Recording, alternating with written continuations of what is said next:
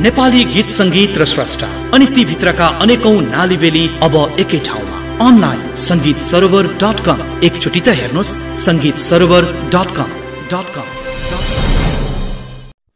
दर्शक महानुभावहरू नमस्कार। आज हामी काठमाडौँमा डेरा गरेर बस्नेहरूको लागि आयो दुखद खबर शीर्षकको एउटा खबर प्रस्तुत गर्दैछौँ। काठमाडौँमा डेरा गरेर बस्नेहरूलाई तत्काल फर्किन नदिन काठमाडौँका पालिकाहरूको कठोर निर्णय ललितपुर काठमाडौँ उपत्यकाका स्थानीय तहले कोरोना महामारी सामान्य नभएसम्म गाउँ गएकाहरूलाई नफर्कन आग्रह गरेका छन्। लकडाउन अघिदेखि उपत्यका छाडेका सर्वसाधारण फर्कन थालेपछि चन्द्रगिरी नगरपालिका 15 ले सूचना नै जारी गरेर घर भाडामा बस्नेलाई अवस्था सामान्य नभएसम्म घर गएका कसैलाई नफर्किनु भन्दै फोन गर्न घर धनीका नाममा सूचना जारी गरेको छ।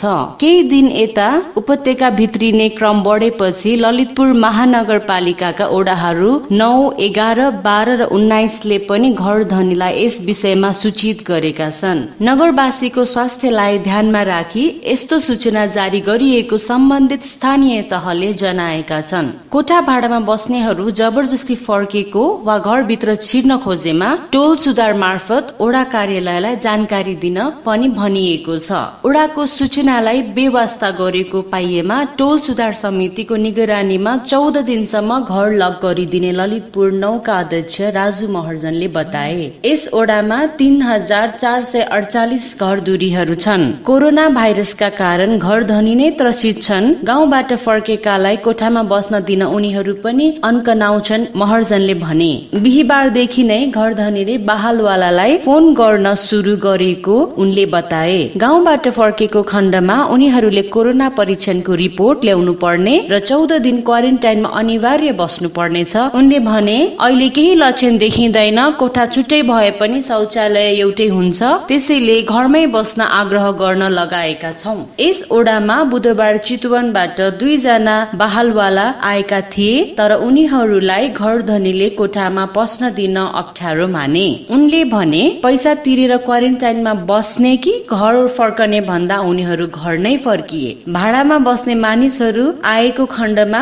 आरटीडी परीक्षण र 14 दिन क्वारेन्टाइन अनिवार्य गरेका छौं। उनले भने परीक्षण र क्वारेन्टाइनको झन्झटदेखि निरुत्साहित भएर घरमै बसुन् भनेर यस्तो गरेका हौं। नगर प्रवक्ता हरिभक्त महर्जन भन्छन्, हालसम्म नगरपालिकाले निर्णय गरेको छैन। ओडावासीको त्रासलाई ख्याल राखी उक्त ओडाले मात्रै यस्तो सूचना जारी गरेको हो।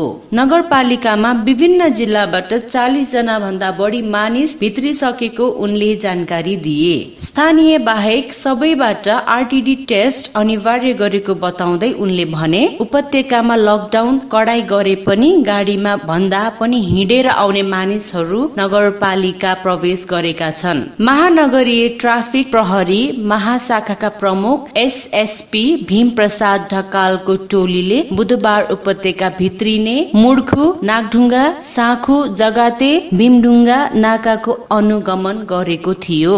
विभिन्न जिल्लाबाट उपत्यका भित्र मानिस लुकेर आउन थालेको खबर आएपछि वास्तविकता बुझ्न स्थलगत अनुगमन गरेको उनले बताए। अत्यावश्यक मालवाहक सवारीहरूमा मानिस लुकेर काठमाडौँ आइरहेका छन् भन्ने सूचना आएको थियो, उनले भने, तर त्यस्तो पाइएन। दर्शक महानुभावहरू, अहिलेलाई यो खबर यति नै। बिदा दिनुहोला। धन्यवाद। नेपाली गीत संगीत र स्रष्टा अनि ती भित्रका अनेकौं नालीबेली अब एकै ठाउँमा। Online sangeetssarobar.com। एकचोटि त हेर्नुस् sangeetssarobar.com।